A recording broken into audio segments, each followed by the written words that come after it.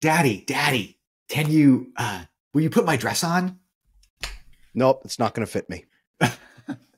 Adam Lane Smith, everybody. This is Attachment Adam. I'm really excited to have him on. He's an attachment specialist, former psychotherapist, building this fantastic business and coaching program, et cetera, all the other kind of jazz, helping men develop secure attachment. Can we have a brief overview from the lion's mouth about what this is, secure versus insecure attachment? And then we'll have a follow-up after that. Hearing all these big technical terms, they don't make much sense at first, do they?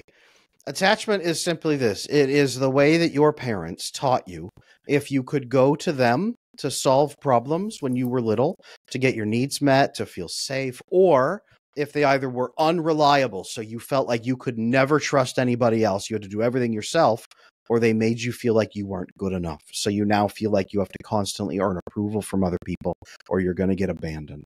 That's what attachment is. It's that simple, and then it carries forward into all of your adult relationships, into work, into romance, even into parenting. It carries forward everywhere because you learned that lesson early on, and you're still living it.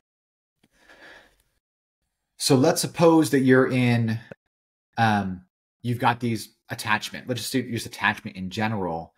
How would that manifest, let's say, healthy versus unhealthy for fathers?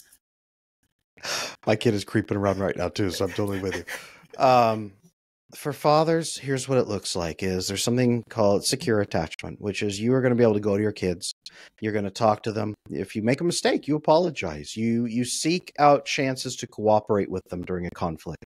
You negotiate with them more. It's what we would call the authoritative parenting style. Of I am an authority figure, but I'm going to work with you in trust, servant leadership model, care, real care, and solving problems together so that you will grow into an adult who knows how to do these things yourself as well. We'll work together as a team. That's secure attachment. That's the goal.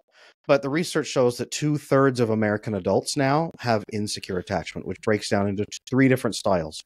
2 plus a blend of the 2. One is, like we talked about, anxious attachment of I am not good enough. Nice guy syndrome comes from this. I'm going to earn approval. I'm going to be the permissive daddy. Disneyland daddy is sometimes this. It's, your wife is constantly on you to step up to the plate and you just back off and you feel massively insecure. You can't ask for your needs to get met. But when you do things for other people, you start feeling entitled, like you have earned their love and approval, so they need to give you something. These dads usually will snap at their kids like, you know what I've done for you? Things like that. Or they might be approval seeking with their kids, which is a whole other disaster. And they don't step up to the plate. These are very weak fathers, typically. They're not bad men, but they're very weak fathers. And they create a lot of instability in the family. Then there's avoidant style, real quick, this is the emotionally absent father. I gave you a roof. I gave you this. That's enough. I fed you till you're 18. It is, that's your problem. And, they assume the worst with their kids. They talk about how their kids are ungrateful. They complain that their kids aren't doing what they should be doing without actually really teaching the kids to do those things. They usually teach through criticism, really harsh criticism. Sometimes they just walk away. They don't know how to build emotional bonds. So they try to set their kids up to live in a harsh, horrible world where no one's going to care about them by modeling what it looks like when nobody cares about them. That's avoidant attachment. Then there's a blend of the 2, disorganized, where you can go back and forth and back and forth. These dads, they're not often in the home because they're so chaotic that it's really hard to keep a family together. And a lot of these guys, they lose contact with their kids, or they get removed from their kids a lot of times. It's not dissimilar to a conversation I had with Dr. Jenny Prohaska on trauma. So she is a first responder specialist, and she kind of goes into these super high stress police officers, nurse doctors. I mean, we just came out of COVID. So like that entire industry, et cetera, other kind of professions kind of working in these environments. Yeah. And as she was describing things, there's like a lot of it sounds like just emotional intelligence, just being able to, and specifically there, let's qualify that. Not so much that you're aware of your emotion, but I think maybe halfway of a mindfulness plus being able to intelligently interact with somebody else's emotion. What are your, we're talking about trauma here. So let's piece this together in the conversation. Mm-hmm. So as a licensed marriage and family therapist, psychotherapist for many, many years, and my two specialties were attachment and severe traumas, and the way that especially that those two things fit together. So I was the PTSD specialist that when everybody else had misdiagnosed you, they sent you to me, and we found that it was PTSD at the heart of it. And we found why and how to fix it. Cases that, people in their 50s who'd been deeply traumatized as children and nobody had been able to help them and figure it out before. So that was my second specialty there. Trauma, think of it this way. If your parents teach you that nobody else is ever going to care for you or take care of you or help you, that no one's ever going to assist you in times of trouble, then you have a bad thing happen. A trauma happens, right? Your brain asks two questions. The whole of your experience with that trauma pins on two questions. Number one is, what are all the variables that went into making this happen? And number two is, how do I never get hurt like this again? And if your brain cannot answer those two questions because you are alone, you don't know what the variables were, you're too lost, you're confused, your emotional brain is spiking and your logical brain is down. That happens a lot with trauma. And you don't have relationships. You can't say, I would go to this person to get help. I'll go to that person to get help. You can't even really talk to people about what's happened because now you feel like people will take advantage of it for avoidance, or that people will judge you for it and abandon you for it with anxious. So now it's almost a recipe for developing post-traumatic stress disorder. And then your trauma response boils over because you're afraid of everything all the time. You are always scared. Of course you're going to get trauma. That's what crushes your resilience. But when you fix it, when you have good, secure attachment, it grows your resilience. It sounds like most men, especially fathers, they're never going to admit that they're afraid. Like, especially in this lower insecure attachment area. So they're going to feel it, and then it's going to manifest as anger. And so, like, at least in my experience talking with fathers and men, it's like that insecurity, that fear happens, and it always ends up in a blowout because that is like the safe emotion that men can feel. So let's suppose that this is describing you, and this can be something that you're dealing with, whether it be let's hang out with this attachment style. What are some areas that you've seen that folks can start healing through this? That would be sort of the first question. And then I want to call back to a stat you said, 2/3 of all Americans have insecure attachment. I'm really interested to know from the mom side as well, like what a father can do to see. And then we'll take the fix it default as a third piece later on. But I guess the first piece being, how can we sort of heal? Second piece being, what should we be looking for in mom's behavior that might hint at one of these attachment issues? Good call. Very good call. Remind me of that second one when we get there. Sure. Think of it this way. Let's take something you said. Something you said there was brilliant, is anger, is that spike response. Yes, a lot of fathers with attachment issues will find themselves frequently irritated, angry, frustrated. Anger is never a primary emotion. It's not. The reason it feels safe for men and for women is because when we feel the primary emotion, sadness, hurt, fear, our brain says, the other person is not going to take my fear or hurt or sadness seriously. I have to make them take it seriously. And that's where anger comes from. I will protect myself by making them take me seriously so that this feeling stops.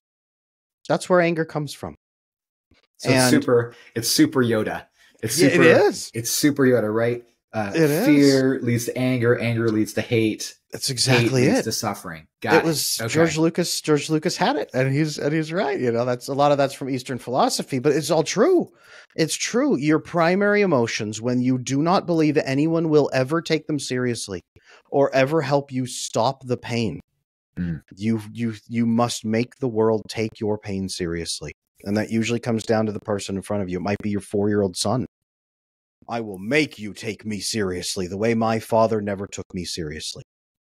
This is super evocative of a theory. So I made video games for about 10 years. And one of the things I would always say was that we sold the fantasy, right? If you're like me, if you're a skinny, kind of geeky, not super popular, I moved around a whole bunch when I was a kid, sort of child, an escape into something I could control, something where I could, what's the term?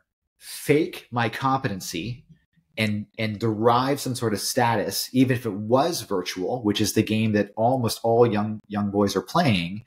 There was that escape into video games, and I was very aware of this. That this is what I was providing to as an entertainment, as an escape from the world. And so, I'm curious here on this train of thought, and we'll get back to the second question later on about how does it manifest in mom. We haven't even covered healing yet. Yeah, I know we're not even there yet, but I'm really curious. Is that escape into video games, into social media, into doom scrolling? Is that indicative of this hurt and pain? Is that related? Men, yeah, you've got it. Men don't do well when we feel powerless. That's one of the number one indicators for male depression, is to feel helpless in your life, whether it's to achieve a mission, or to care for others, and which is usually part of your mission, or to affect change in your life, or to stop your own pain. Men, I get a lot of trouble saying this, but I'll keep saying it forever. Men need to feel powerful in order to feel at peace. We don't even have peace without power. And I say that, and people say, oh, you want men to beat their wives. No. The power to feed your children during inflation and economic crashes, that's power. The power to raise a safe, protected family in a world that's going crazy, that's power. The power to stop your own pain and focus on your mission and drive forward and achieve things, that's power. Video games, I will level up and I will gain the power to make bad guys take me seriously. That's what it is. It's the male fantasy. All of this tells us then healing comes from being taken seriously and having the power to achieve change in your life and relationships. So you have to achieve those two things. And most men feel like that's absolutely impossible. Most men listening to this, if you got attachment issues, hi, I did too. I fixed it. You can too. But it feels impossible at the beginning because it's all you've ever known. It's all you've ever known is no one will ever love me. There is no hope. I have to endure forever as my power dwindles and I feel more and more unhappy. And I must cope with video games. I have to cope with porn. I have to cope with drugs. I have to cope with everything. Everything. This is why, is it okay if we talk a little bit about sex here? Is that all right? I don't know. I don't know how clean the show is. Yep. Prostitution has been with us forever, but OnlyFans provides a model where the man can provide for the woman and get personalized girlfriend experience and feel like he is taking care of her, which is part of the reason those OnlyFans girls turn around and post, look what I bought with the money. Look at this house. Look at this. It's in a way, it's men feeling powerful. Yeah, I helped her buy that.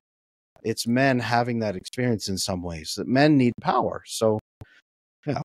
I did read that one of the signs that women are looking for is that he is providing for that big luxury. And it's this idea that the larger the gift or the more valuable the gift, the higher the status that's being conferred to her based on his. It's super confusing. I barely understand it. I thought it was a neat idea. But that it sounds like that's related. It is. I mean, wedding rings, gold, diamonds. Yes, there's a diamond industry, but the idea is jewelry was wealth and financial safety that a woman could wear. And the more you invested in gold or jewelry or clothing or fine things, you were telling her, number one, this is what you are worth. And now you have a pile of wealth that no one can take away from you. So if anything happens to me, or anything happens at all, you have safety and security. This is what you are worth. Here is your financial security. That's what it has been since time immemorial. We read in the Bible about people giving him gold. He gave his wife gold nose rings and things like, why? Well, it's literally wealth that she is wearing on her face. And if she gets something happens, she could pull it out her nose and pay somebody for food with it or whatever it's going to take. That is it. So it's not that every woman on earth is a gold digger. Let's not go there, but it is that it is comforting to be told this, you are worth more than this. And here is lifetime financial security for you, independent of how I feel about you in the future. Think of it that way. This is awesome. Okay. Absolutely love it. I think that the thought that was occurring to me was that line of security all the way through from like physical security, like way back in the day, we're talking ancestors defending against the wild animals and the barbarians at the gate, etc. Through to modern society with like providing for the house. I love the alignment of peace, security. When you were saying that, I was thinking about like a feel good father. I was thinking about them saying, we're looking for the peace. And part of that is, hey, it's extended from you as the father, as the, I guess, the leader and owner of your world, extending that peace, extending that ease out, and creating the canvas, creating the space for her or the spouse and your children to be who, whatever, discover who they are, and develop that kind of aspect of curiosity. Absolutely. Absolutely. Well, think of this. The difference between a woman with insecure attachment style, we talked a little bit about that. We'll talk more. But a woman with insecure attachment is going to want that financial security and proof for her because it resolves her anxieties and makes her feel safer if the relationship ends. She wants financial security and stability for herself if the relationship goes away. A woman with healthy, secure attachment wants that financial security and stability for her children and her grandchildren, an inheritance. So she's going to join you on a life that the two of you build together. Marriage is not this Disney romance. The worst thing we can do is approach romance and marriage as if it's about feelings. It's not. It is the only similar relationship on earth to marriage is co-founding a business together. You are co-founding the business of family and a life together. That is what marriage is and has always been. And if you approach it that way, then all the skills start to line up and you can make a great marriage. That's how you really filter out gold digger wives from she is a good, thriving, wonderful wife. That's how you filter out weak, passive, resentful, negligent, dismissive husbands from quality co-founders who are thriving in your business and working with you to build a mutual business that fulfills everybody involved. Treat it like a business. Don't treat it like a bunch of feelings. That's the worst thing. Worst lie that's ever been sold to the Western world is that marriage is about feelings. I love it. There's a whole lot to get into it here. So let's take a little segue on this. Let's talk about sort of the first, like just the pop culture representation of marriage and sort of align. Let's talk a little bit about what it gets wrong, and then I want to, as a second part of this, get into like what are specific things we can do to ensure that, I don't know, maybe let's hang out in picking the appropriate woman for the rest of your life. And we're like, all right, you've already made a choice. You're married now. And let's make it work. I think that's going to align well and bring us back to the healing side. Great. This will be a good conversation. It's already fun. So excellent. So pop culture, let's talk about where that came from. Like why does this exist? Why are we so focused on number one, the emotion behind picking your mate? And we've already kind of talked about the consequence. Let's go back very briefly. I promise it won't be horrible. Let's go back about 100 years. Let's just go back 150 years. Let's go back to the Industrial Revolution when people were working about 80 to 100 hours a week in factories. Let's talk about families moving into cities because they lost their homes during the Dust Bowl in the 20s and 30s. Let's talk about massive breakage of extended family networks, of kith and kin networks, of religious networks, of families being ripped apart so that you don't go work on your family farm with your father anymore. Your father goes to work for 14-hour shifts or 16-hour shifts, and you maybe see him once a week on Sunday afternoon. Let's talk about that massive breakdown. People don't realize here in this country that before Henry Ford came along and created the 40-hour work week, the 100-hour work week was pretty standard for a lot of Industrial Revolution workers. I want to highlight that particular fact because I'm aware of Ford's legacy there and like how he had death threats from this. Yeah. And a lot of folks don't view, especially in today's society. And if you're a feel-good father and you have this particular view, which is that like business owners, entrepreneurs, that kind of stuff don't necessarily have your best interest at heart, go back to one of the ones that basically built the modern era of basically on the backs of the Industrial Revolution, Ford, and know that he fought and sacrificed his reputation and did all these kind of stuff and built what is effectively the modern economy Yeah. by not sacrificing the health and well-being of his workers. And in fact, one of the early lawsuits here was the Dodge versus Ford lawsuit, where it was the business owner. This is the modern structure of corporations. The business owner, the CEO, et cetera, who's on the board is required to take the best interest of the business first before the employee. And that was the Dodge versus Ford lawsuit. Please pick it up, do your research. It's on Wiki, get that education. It's super meaningful to understand. And what Adam is talking about, if I'm going to paraphrase super quick, is that as people, especially as leaders and as fathers, we end up adopting, if we have a secure attachment style, an idea of ownership and well-being of everybody in our environment. And so I'm going to cue that up. Go ahead, buddy. Absolutely. But let's talk about how families were completely shattered up to 150, 100 years ago. You had then the greatest generation, then the silent generation, the lost generation. They gritted their teeth. They survived through World War I, through the Industrial Revolution, through all those work things that just ground them into the dust, through losing their family farms, the Dust Bowl, starvation, desperation, living in tiny apartments with 3 other families. We went from family farms to complete filthy peasants cast aside to die.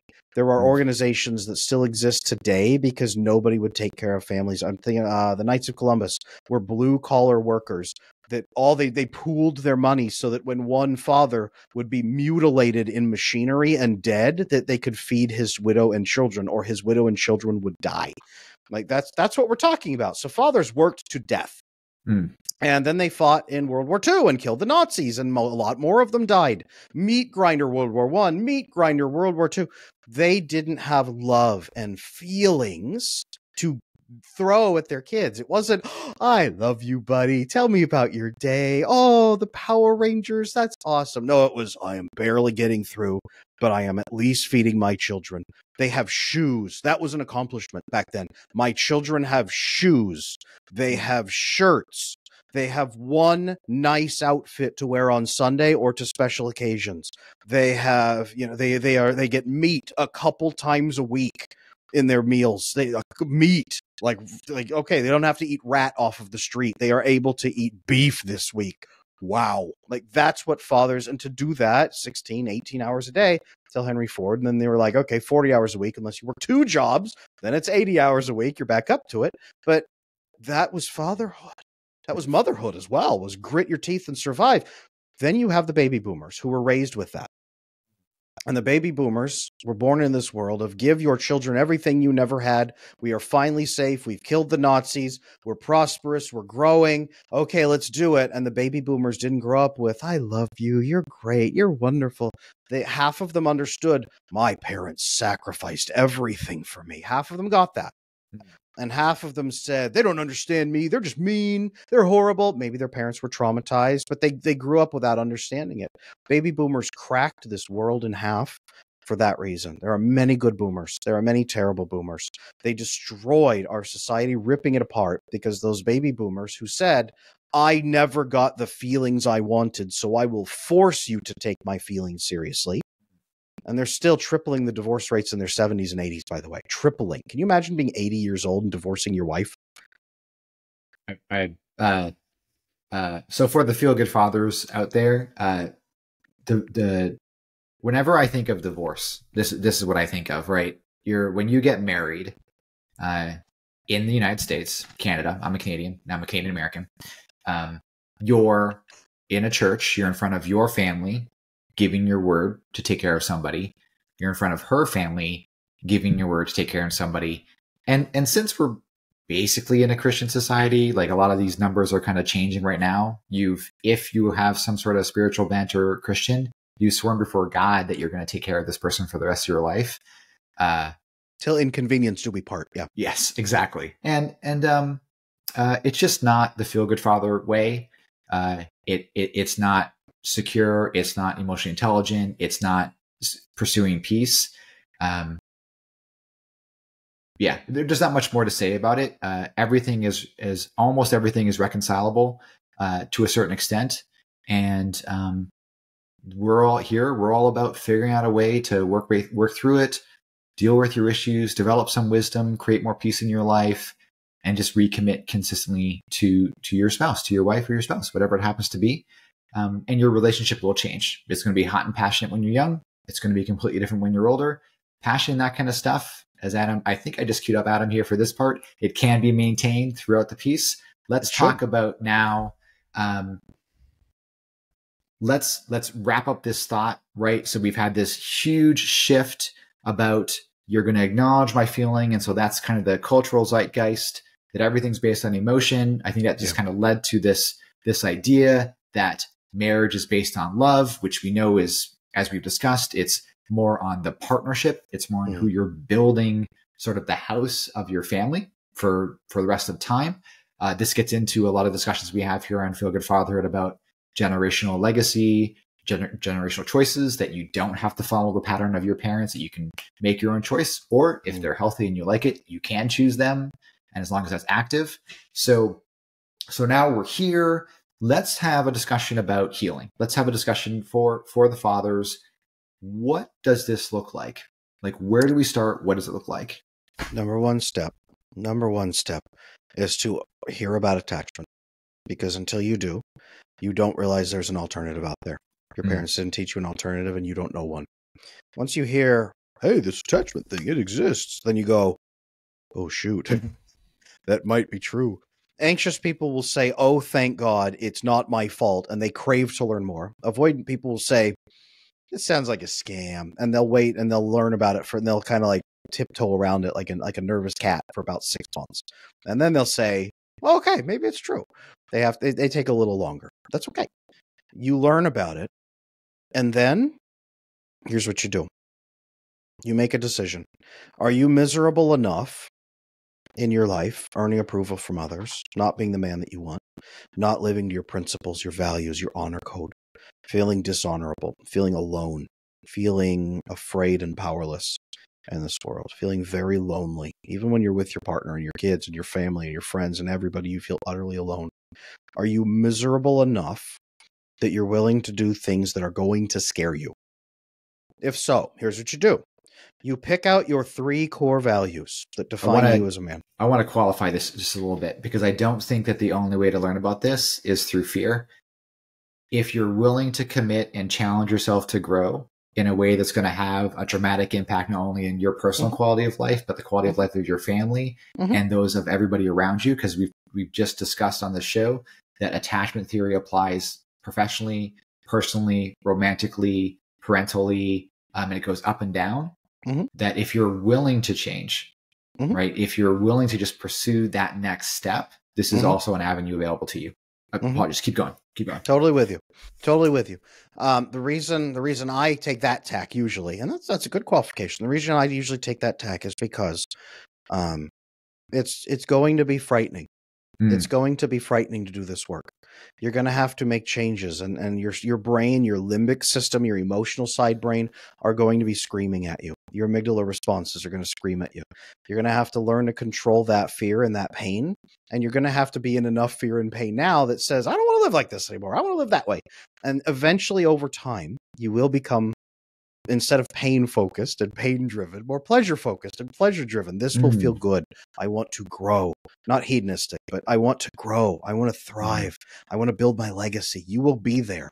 Usually at first, your whole life is spent avoiding pain because you're afraid it's going to destroy you. So if you are in enough pain, and if you have enough hope, build hope. That's great. Stop and say, how do I make my decisions? Most people, a decision point comes up, a conflict, a challenge point, and they say, what is going to minimize my pain? What's going to prevent people from being mad at me? What's going to stop people from hurting me? How do I stay safe? And they make their decisions that way. They lie. They cheat on a test, or they steal something, or they just don't give something back, which is stealing, or they let somebody believe the wrong thing, or they hold back on saying what they should say. They don't do the good things they should do, and they do the bad things they shouldn't do. And they make choices that they come to hate. and they don't like themselves. Men know what honor is deep down. The honor code is baked into our blood and our bones and our meat. It is not this old ancient, like they invented honor. It's built into us. Men need to live our honor code. We need to live our principles. So you define your 3 core principles, your 3 values. 3. There you go. You got it. 3 values that you may not live to now, but that mean the most to you. Where do you feel most ashamed when you violate them? Where would you feel most fulfilled when you stick to them? For me, I'll name my 3 to make it easy. Honesty. I cannot tell a lie, but I also cannot let somebody else believe a lie. I need to give them the fullness of truth so everybody has access to truth so they can make their own decisions. Number 2 is integrity. I must keep my word. And even if someone else thinks I gave my word, I must still honor that responsibility and be fulfilling to them so that they can trust me and trust other people. And number 3 is compassion. I must do what is truly right for those who are hurting, not enable them, but what's truly right for them. Those are my 3. There's loyalty, right? There's loyalty. There's courage. There's discipline. There's all kinds of other things that can really matter. Where are you most ashamed? Where can you not sleep at night if you break one? That tells you your top 2, your top 3. Where have you failed most in your life that you are most miserable about and has held you back the most? That's probably one of yours. Jay, do you know one of yours? Could you give us a couple of yours? I do. I've got all 3. And here's where we'll go real quick. If this is a path that you're very interested in pursuing, there'll be a link in the bio, the attachment bootcamp. You'll find that in the description. This is specifically, I think, the entry point. And I'm going to assume that this value exercise is something that our Feel Good Fathers can learn about in that bootcamp. Absolutely. Absolutely. Thank you for calling out. Yeah. So the boot camp is a course I put together with the 10 steps to fix your attachment. And this is one of the big ones at the beginning is fix it with yourself so you can gain self-respect and then other people can respect you too. Love it. Love it. Okay. 3 values for Jay, Feel Good Fatherhood, freedom. We don't have to do this so much, but for me, part of what I'm very sensitive to is not only am I myself acting on freedom, which is infinitely harder than most people make it out to be. It's incredibly difficult to be truly free. But number 2, I'm incredibly sensitive to when other folks are impinging on my freedom and restricting my choices. And so when that does occur, I'm a very direct person. I forget the specific term, but I'm very direct. And so I call people out on that. I'm like, no, we're gonna go a different tact. The next piece is responsibility. I feel a tremendous amount of satisfaction when, and this is directly aligned with freedom, when I've made a choice or I have responsibility over something and then I execute it and I'm able to run with it, versus on the other side of it, it's like when I have no ownership of what's going on, when I have no influence of what's happening, I feel it in my bones. It's as you're describing, it feels powerless. It sucks. I dislike it. And then my third value is authenticity. And everything is very aligned, but it's being very true to myself. And so specifically on my journey, as I was leaving the video game world and moving into more of this personal branding, coaching, consulting, marketing space that I'm in today, it was very difficult for me because I didn't feel like I could live truly to myself, which is this geeky mythology, video gamey, pop culture movie guy, because nobody in my new network cared or watched or consumed any of that content. And it took me definitely a couple years to just be like, okay, one of my favorite, what I mean by okay is just like, all right, well, that's them. This is who I am. I have a tremendous amount of value to provide. Feel Good Fathers, you have a tremendous amount of value you can provide. And so for me, that authenticity of saying like, okay, well, I might not speak specifically in postgraduate degree manner, or I definitely don't always speak in a high business proficiency style. Like I don't speak, I don't speak that language all the time, but I do speak mythology. I do speak character. I do speak movie. I do speak, Face of a Thousand Masks. Like I do speak in these different terms, and I can talk about the hero's journey, and I can talk about these different kind of elements. Because it's just a great way for me to be authentic in who I am. And that's what people want and desire. And so how do I know? This is another one of Feel Good Fathers core principles is that your emotional resonance and what's happening inside your body is going to tell you whether or not you're living within your value set. And to me, that I recognize this most is that having a low resonance, a low frequency, has a specific emotional profile: fear, disgust, withdrawn, ends up in anger, and it's kind of a little bit more energetic. But what's weird about higher, I think, of being more aligned, we'll use that language of being more aligned with your emotion and your values. That side is more peace, joy, contentment. It's a much more temperate feeling. It's not the crazy exuberance and crazy stuff like that. I specifically don't think that's true for men. I think that men are at their best when we're calm on the inside, we're rooted, we're the tree trunk that is grounded around us, providing shade for the people that we care about, providing fruits of the labor of the growth, and just that's kind of the Feel Good Fatherhood way: freedom, responsibility, authenticity. I love that. That's our ancestors would have called this our honor code. Their honor code. Every man has honor, and that's it. You have your honor code. I have mine. Every man has to define that and then start living to it. When we make a decision, do you want to dishonor yourself out of fear and avoidance of pain and appeasing others? Or do you want to keep your honor intact and sleep at night and be at peace with yourself? And the more that you make those decisions, the better off you're going to be, and the more you're going to attract people who value you for upholding your principles, because they make you trustworthy. They make you reliable. They make you consistent. They make your wife trust you. They make your kids trust you because you define yourself. They don't have to wonder what you're going to do when a crisis hits. They say, what is the most honest thing Daddy could do? Oh, well, that's what he'll do. Daddy will always be honest. What's the thing that Daddy, what would make Daddy protect my freedom and be authentic with me? They don't ever have to wonder, is Dad being authentic? No, they know. Is Dad going to shackle me to the wheel and make me do things I hate? No, Dad values honesty. Dad would never do that to you. They can trust you. They can trust you, and you can trust you. Love it. So we're at this point where you've started this attachment journey, you're consuming it, you participated in the boot camp, maybe you haven't. We talked a little bit about some of the tendencies of mom and what she might be doing in this world, spousal as well. What can we see and what do we see in our children? So if we're paying attention, we're watching our children, we're helping them do their thing, what can we see? Like, how is attachment, insecure attachment, going to manifest in their behaviors? Let's talk about really quick. I'll throw out like some of the top pieces that can cause it, so people know what to look for inciting events in their kids, and then some symptoms to look for. So inciting events: baby born early and in the NICU for a while. NICU is a horrible for attachment. Baby in daycare way too early and for a long periods of time is really a red flag. Red flag. Some families have to do this for various financial reasons, but that can be a giant red flag.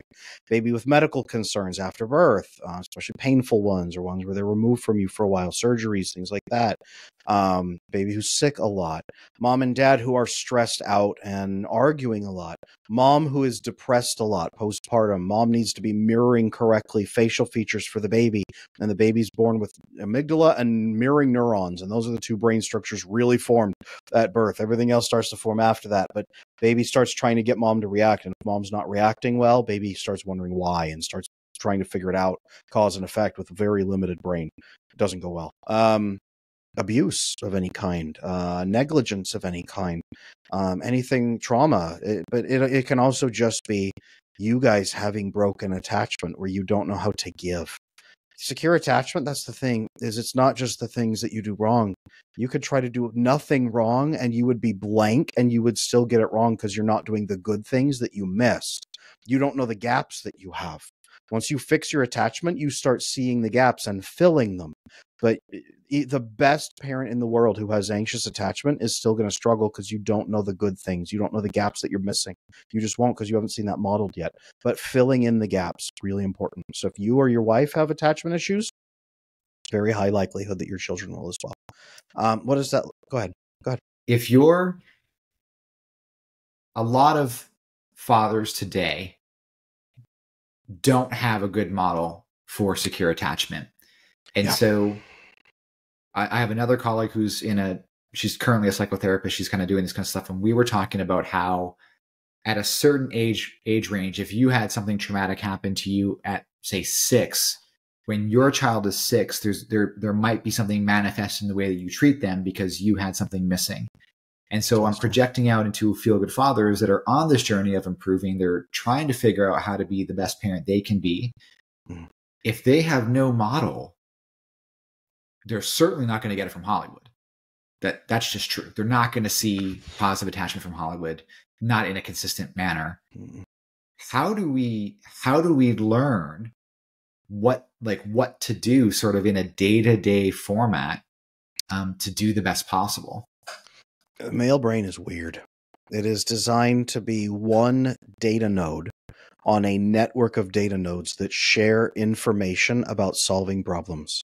And so many of us are completely disconnected from that network. We are a single little data node trying to solve every problem in the world all over again. We're trying to invent fire, invent the spear, invent the wheel, invent the wall, build a house. We're trying to recreate everything. You need to plug into the healthy data network where all the other data nodes are sharing solutions. That's part of what this podcast is.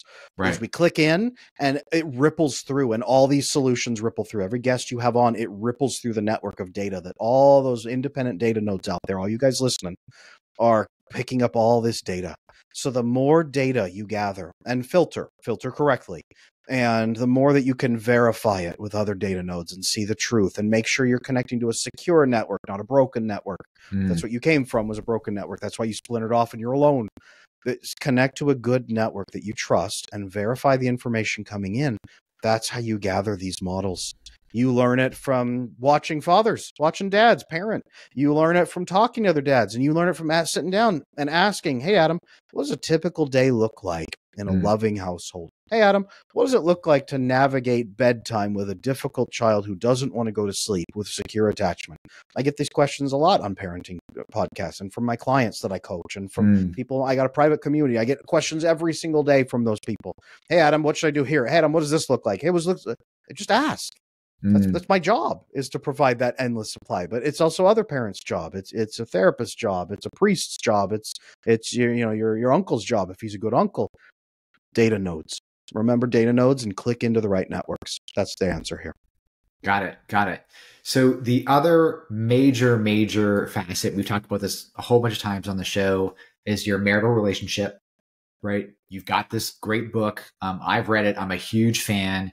Can we have, of this book in particular, I had the audio version. I was listening to it with my wife. We were kind of discussing everything as it was kind of coming up and just kind of learning together, which I thought was fantastic. Can we have a brief summary of Exhausted Wives, Bewildered Husbands, what it kind of goes over, and then talk about, let's do that. And then I'll do question 2 later.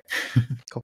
It's right up there above my head. That's what I was pointing at. Exhausted Wives, Bewildered Husbands is based on my years as a licensed marriage and family therapist. The number one issue of why a wife will divorce you at 10, 15, 20 years, why marriages fall apart, right? Why guys go on the internet and say, I was blindsided, all the horror stories on the internet about your awful wife. What that comes from is dad has avoidant attachment. Mom has anxious attachment. Mom's approval seeking and doesn't ask for her needs to get met. Dad is emotionally distant, not a jerk, but just distant and just doesn't know how to connect. And they can get along until they have kids. Then mom floods with oxytocin at birth and through breastfeeding and says, I want my children to be loved and cared for and safe and comfortable and joyful in their relationships. And then dad becomes enemy number one, because dad doesn't change. Mom hormonally starts changing and says something is wrong here. The attachment is off. She doesn't know the words. Something is wrong here, and they need more connection from dad. And then she starts pressing on him to do more, which feels weird to him and uncomfortable, and he doesn't know what she wants. So over time, they start falling apart. He starts becoming the enemy. The kids are nervous and anxious because they're not getting their needs met as much from him emotionally. He doesn't know how to do that. He's trying. He's doing everything he can. Mom gets more and more angry and resentful, and eventually just shreds the marriage. destroys the marriage. Mm. So fixing that comes down to, number one, dad learning about attachment. It must come from the father. And then number two, dad fixing his relationship with the kids and building it so it's incredible.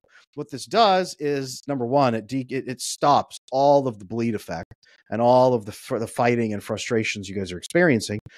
She has no more reason to complain about you, but it also turns you into an amazing, powerful agent in your family of growth and health and love and nurturing and strength. And so she craves to keep you around at this point, and it flips her opinion of you. When the kids are singing your praises and thriving, now she is open to loving you again because she doesn't have to kill her love for you out of protection for her kids. Then she starts wanting that emotional intimacy with you, and now you've practiced building it with your kids. You build it with her too, and the marriage thrives. I've worked so many couples through this process. It's not even funny. But when you follow that pathway, just about almost every marriage can be fixed when you follow that pathway. Love it. I think back to early childhood with my eldest daughter, how I was probably this avoidant attachment early on. But I think a unique thing happened that kind of forced me to address some of this stuff was that my wife was working nights and some weekends. And so I was forced to raise, like, I taught my daughter how to cook. I taught her how to do laundry. It was her and I for at least 4 to 5 nights of the week, just us together, making sure she had bath time, getting to bed, reading books, doing stuff. I dropped her off at daycare. I picked her up, like everything, like cooking. And we just spent all night together, like for about a year and a half, just constantly. And that, like, I was like, oh, as you were talking, I was reflecting on my own journey. I was like, that was probably the inciting incident where I was like, oh, I figured this kind of thing out. Yes. And my eldest is like, we're 2 peas in a pod. It's amazing. It's really great. We've done a reasonable amount of discussion on the past, where things come from, Industrial Revolution, that completely aligns with like my theory of what happened to the family unit. Why are we in the state that we are today? I knew kind of instinctually it had to be around all these wars, but I hadn't aligned it to, what was it? Suburban flight, or I forget what the specific term is called. Hadn't aligned that. What a great learning. To sort of in the present, what it can look like when it's insecure, and we need to do some work on attachment to secure an attachment. Let's now do some future facing, sort of our final as we're wrapping. What does the state of fatherhood with this kind of stuff addressed look like to you? Fatherhood is more important than it has ever been. It's not that it ever was unimportant. Fatherhood is most important during times of pain and struggle. I tell people that we are all living in the rubble of a better culture, and we are trying to build. Gen Z was born into rubble. They were born into the woods, ivy growing over the rubble. They are wandering in the woods trying to find people to love. It's young men and women out in the woods stumbling upon each other and say, "Hi, can we be family?" And they're just completely terrified of each other. Fatherhood I'm not going to say it has never been more important than it is now. That's not quite right. But the shattering of everything. Father's job is to provide physically, safety, resources, food, shelter, and emotionally. Safety, nurturing, stability, so that somebody can rely upon you. You need to provide both of those. It's not enough to be a social worker. You can't hand them a check and say, all right, you're fed. You must provide stability and safety and cooperation and skills and nurturing and all of that in this world, or they will be launched into the world of rubble and predators and people who just hurt each other out of fear. Because it's not that everyone out there is evil. It's that everybody out there is terrified and they don't know how to live. And if you are a father, the number one thing you can do to make an impact on this world is not to become king or a warlord over a territory or cure cancer. It is to raise human beings who are capable of cooperating and building what comes next. Because we cannot have rubble for the next 5 generations. Raise builders and cooperators and thrivers. Don't raise survivors. Don't just do that. Raise people who thrive. The future belongs to those who show up help your kids show up by showing up yourself. Adam, this has been fantastic. I really love this vision. I really love the fact that what was implied and what I took from that is that similar message, is that when we today as Feel Good Fathers take ownership, take that responsibility for what's happening in our life and happening for our family, we are literally creating a ripple effect on everything and everyone. We're creating the foundation. We are, in essence, maybe not specifically building that future, but creating that solid ground on which the future is built. Yes. Absolutely love it. I love the image of the rubble. We have to clear the rubble of the hurt and the pain and the poor attachment styles and the trauma and all the other kind of stuff that's going on, and just clear it out, do the hard work that we're capable of doing, and build a better future. If folks really want to get a hold of you and they want to follow what you're doing, I know I'm already following you, but why don't we let Feel Good Fathers know where that is? Great. So all of my resources and contacting me and everything is available on adamlanesmith.com. I've got downloads on there. I've got coaching. I have a private community with group coaching events. It's very affordable for anyone who's worried your budget won't conform to it. Yeah, it will. We got you. I got you. We have everything you need. I'm on YouTube, where I've got over 400 free video guides on there as well that you can check out and learn. I do live events on there Tuesdays and Wednesday nights. You can join me there. I'd love to talk to you. I'm on Instagram if you prefer static images or short reels. I'm on Instagram at Attachment Adam. Very shareable material that you can pass off to your buddies or pass off to your wife, or just bookmark so you have it for the future. You want to learn? I am here to help you. Thank you. Adam Lane Smith, everybody. Thank you. Hey guys, thank you for being here today with us and for taking the time to spend this time learning with us. If this was helpful, and I know it was, make sure you hit that subscribe button and turn on notifications so you don't miss anything that's coming your way. You want to be the father who shows up? It's time to show up. Fantastic and great message. Right here is that next video. YouTube, in all of its thing, has said this video with this awesome thumbnail is the next one you should watch. It's probably one of mine. I think it is. If it is, you're going to get a lot of value from it. Thanks for tuning in.